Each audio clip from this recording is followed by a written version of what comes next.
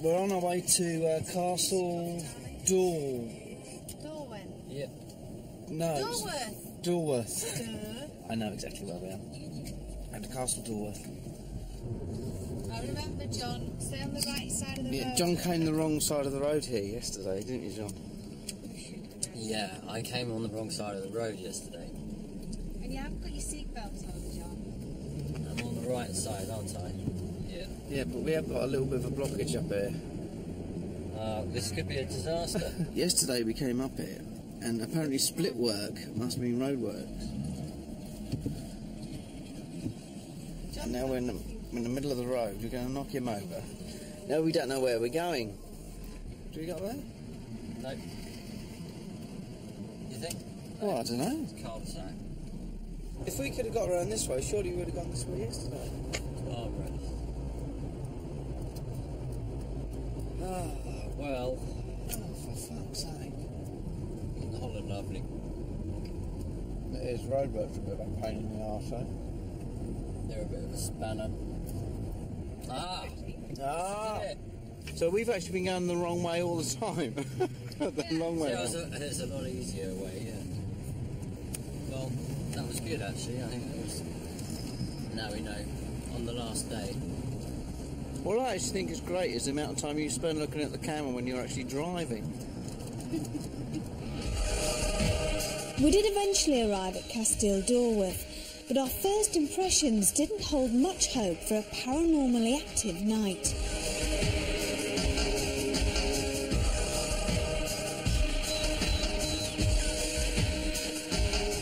Arriving here today, it's actually quite a beautiful building. I didn't actually expect it to be as attractive as it is.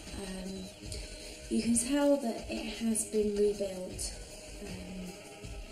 and a lot of things in here, rather than dating back to when it was originally built in the 16th century, I think. We've been told that a lot of things now are modern. There are a lot of things that have been added here because it was bombed in World War II. But I am quite impressed by it. It's one of those places that you just think there's nothing going to be here whatsoever. It's a very clean place, very bright, very light, very well looked after. People here are incredibly friendly. But who knows what's going to happen tonight?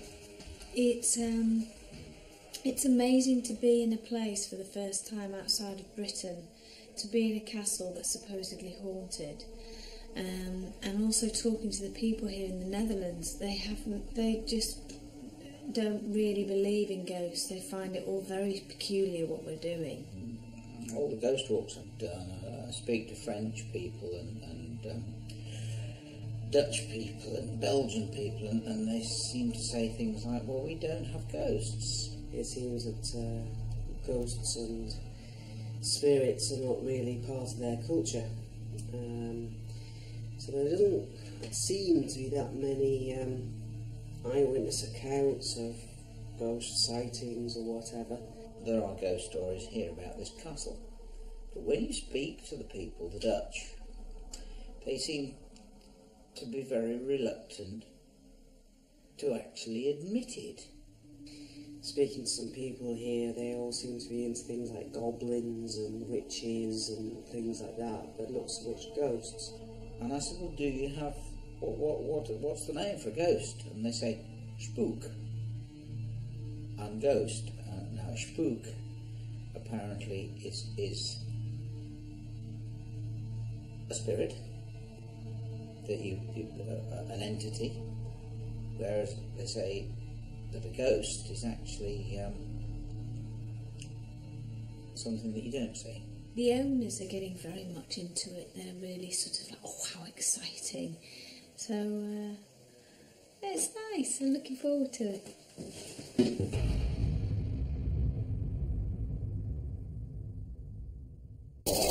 Right, Tom, where are we going? We're going to go into the turrets of the castle. Okay. Go this way. Okay. See all those skulls in the corner.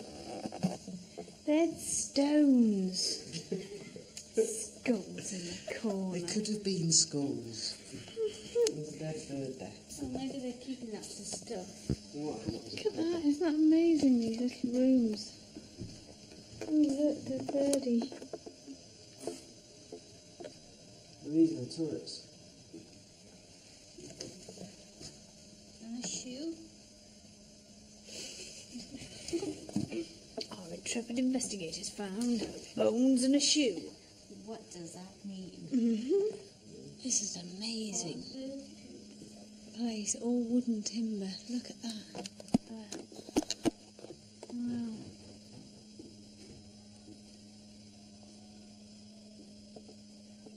Very noisy, isn't it? What the? Especially if it's like that. Is that thunder? That's thunder. I know for a fact that if you have storm weather, lightning, thunder, it actually increases supposedly chances of phenomena.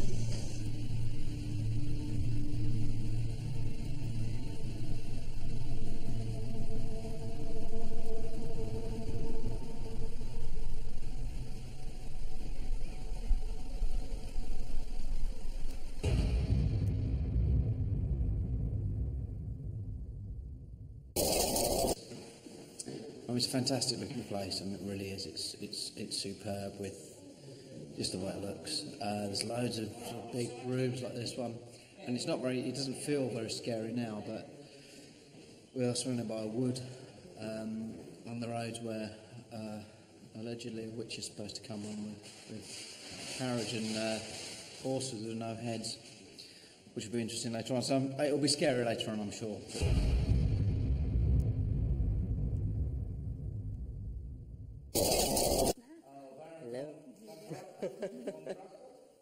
When we had finished filming the setups, night fell and it was time for the vigils.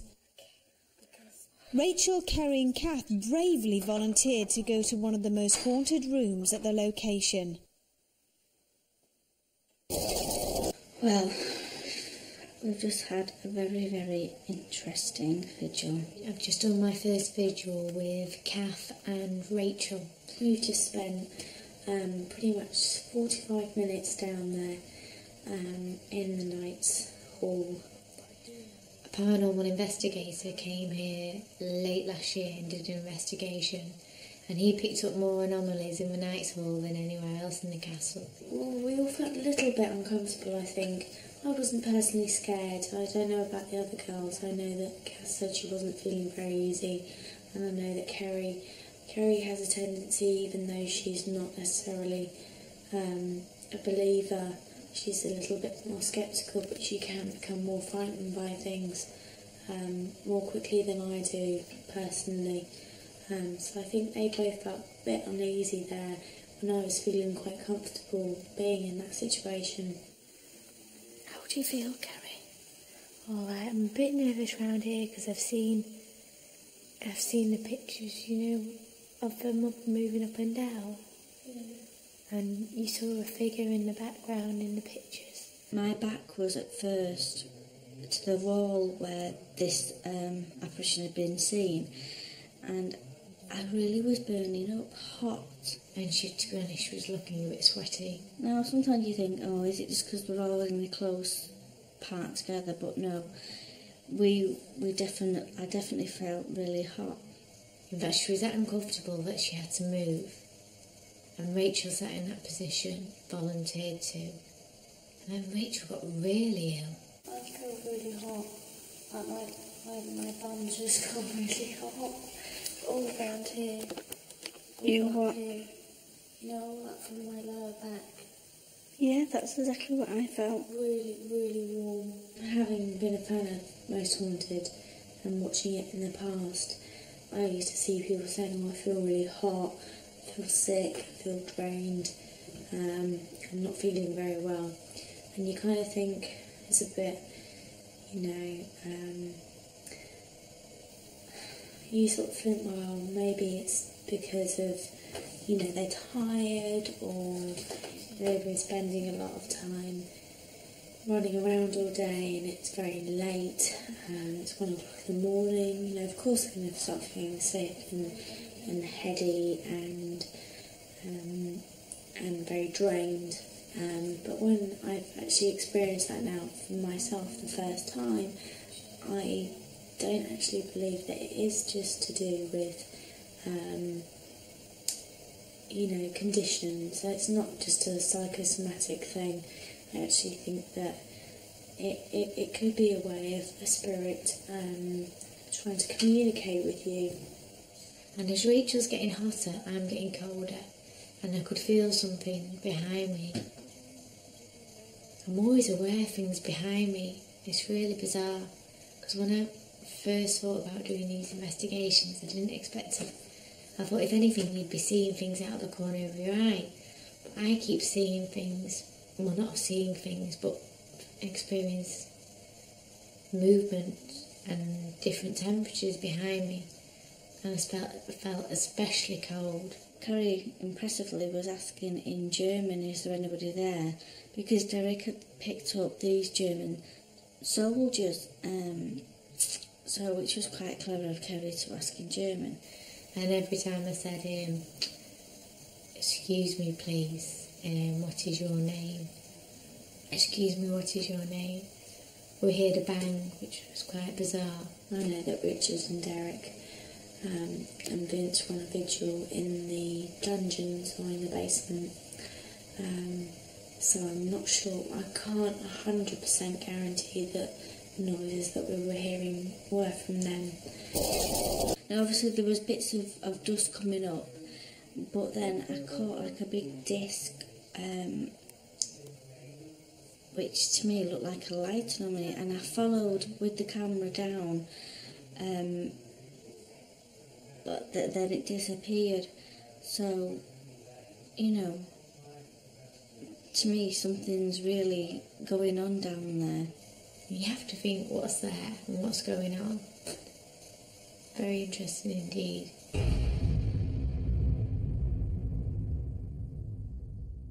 Do you need Jan to interpret? Coming up in part 2, Corinne's possession during a vigil disturbs Richard Felix. I found it quite disconcerting because I didn't quite know what to do to help her. And is our Kasteel Doorwerth table tipping experiment the most convincing evidence of paranormal activity to date? There was a point where we had our hands uplifted off the table and it was still moving. It was phenomenal.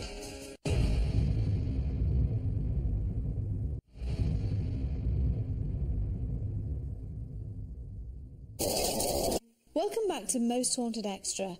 After the interesting and eventful vigil by the girls in the Knights Hall, we decided to assemble there to carry out the table tipping experiment. We've just come back from table tilting, which was quite a surprising thing, really. I'm even having a cup of coffee. I don't normally drink coffee, I normally drink tea now. But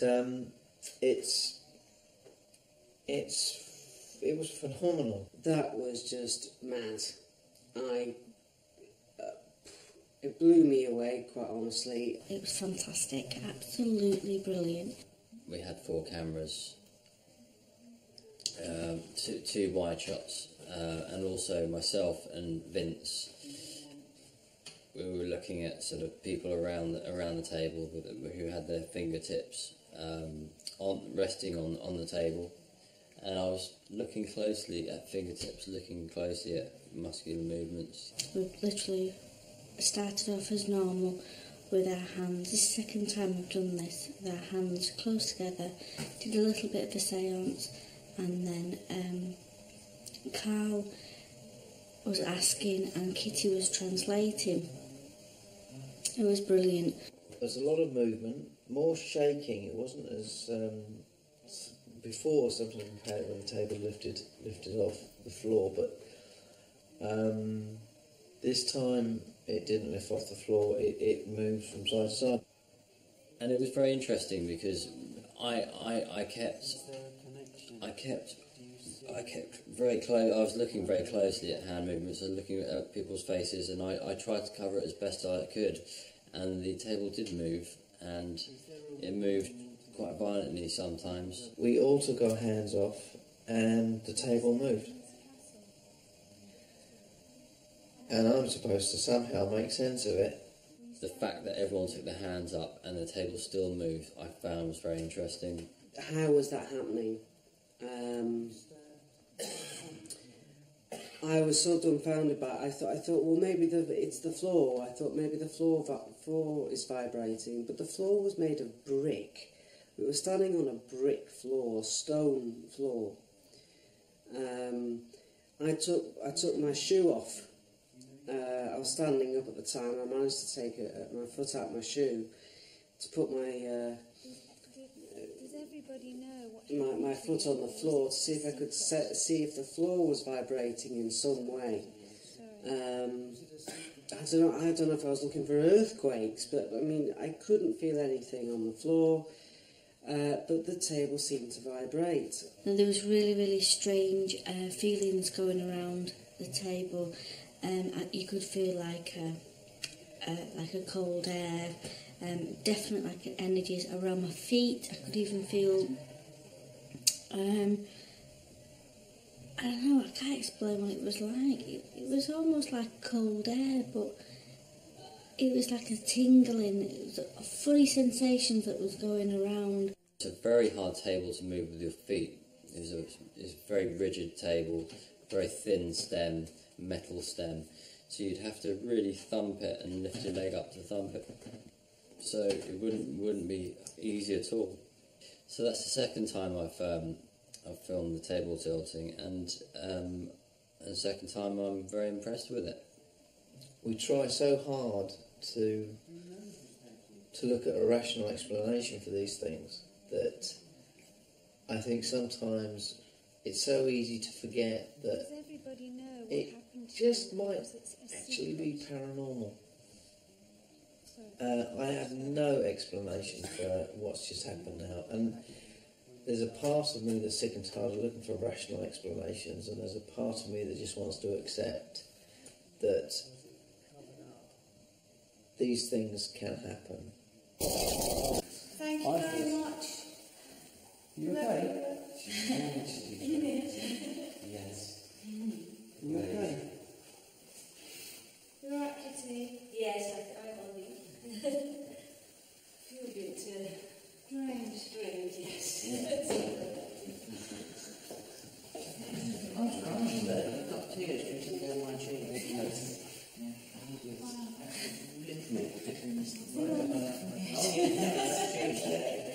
Yes, I'm okay. It really tipped, didn't it? At one point it tipped. The wonderful thing about it is it's momentum. Well, that's just... How can you make it tick? Because it ticks. Oh, it ticks. Yes. Just for you. No, it's slow. Yes, right. One would say. Yes. This is what happened on the last time we did it. Do you remember? Yeah, it made a noise. It made a really...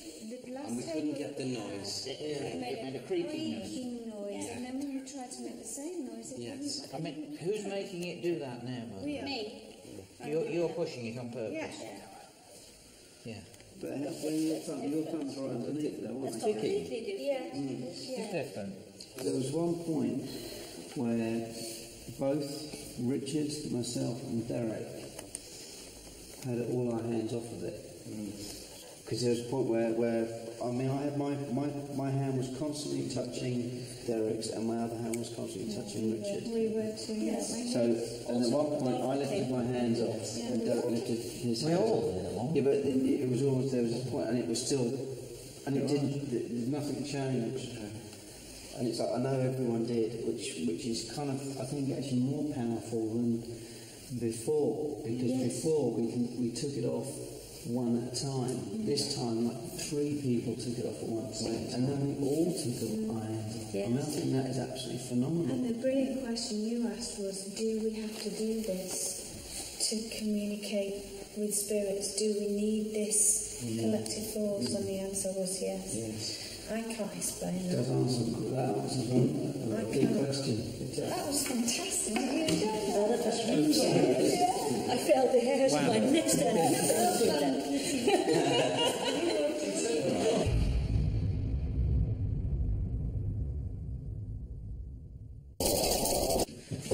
And what an end to the night. No ghosts in the Netherlands, not much. Just been down to the White Tower with Jan and Karina, and we got in there, and of course Jan and I sat down at the table, and Karine was standing up, and she never did sit down. She was possessed. I found it quite disconcerting because I didn't quite know what to do to help her. I was asking her questions and she couldn't answer me. It was like Derek going into a trance, and it bothered me because I couldn't get her out of it, and eventually Jan called her name and she came round, she came out of it. I heard you talk, but it was like I was not there, and it felt like I was being moved. We decided to go down to the other room, and she set off like a zombie, and she'd gone again. And I was concerned that she was probably going to fall down or something, but she made it there, went and sat in this next room, and burst into tears. It was amazing. I mean, and then we brought her round. I called her by her name, and she came out of it. Right, are you back with us? And she was laughing about it, and you can just tell when someone's either acting or not, and she was genuine. I'm convinced. We then went to get her a drink, and she went off again and stood up against the wall as if she'd been hypnotised.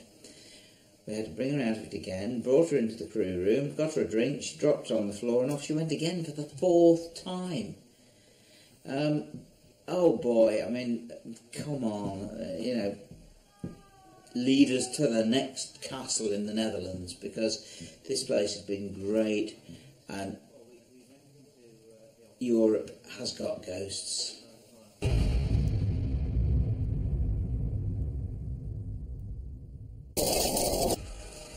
What a great investigation. It's been really, really exciting, and this is definitely one of the most haunted that I will never ever forget. It's just all round a very good night, and I've thoroughly enjoyed it. And I'd love to come back here. I think this is going to go down as one of the great experiences of Most Haunted. We're all going from strength to strength. The more the team do, the closer knit we are. We're like just one big, I say family, but we seem to be closer than that. There's no sort of feuding now. There's no nastiness. We're all backing each other. We're all pushing forward, and it seems that it's getting results. It's getting results. And we can't ask for much more than that, really. Well, that brings another investigation to a close. Tune in next week for Most Haunted and Most Haunted Extra.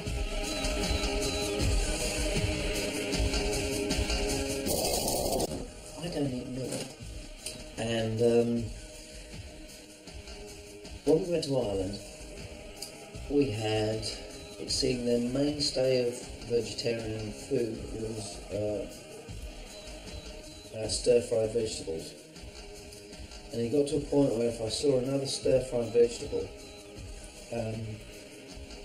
I would not have been held accountable for my actions. Now we're in Holland, and there's not a great deal here either. Unless you go for Indian or Chinese food, who have their own vegetarian spot. There's nothing. You're either going to be a meat eater or go hungry. And at this present moment, I'm quite hungry.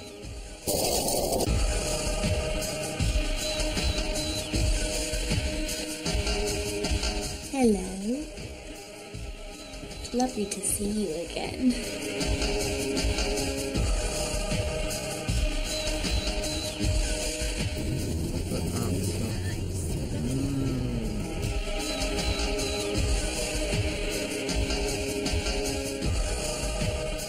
Hello.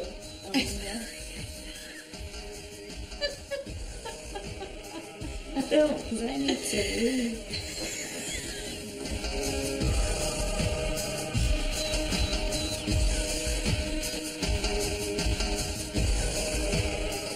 On the bottom of the frame. There we go.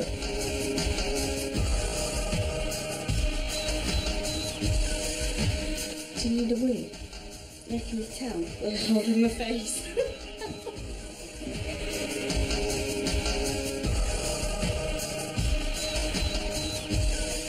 As Stuart would say, 10-4 Miss Jackson.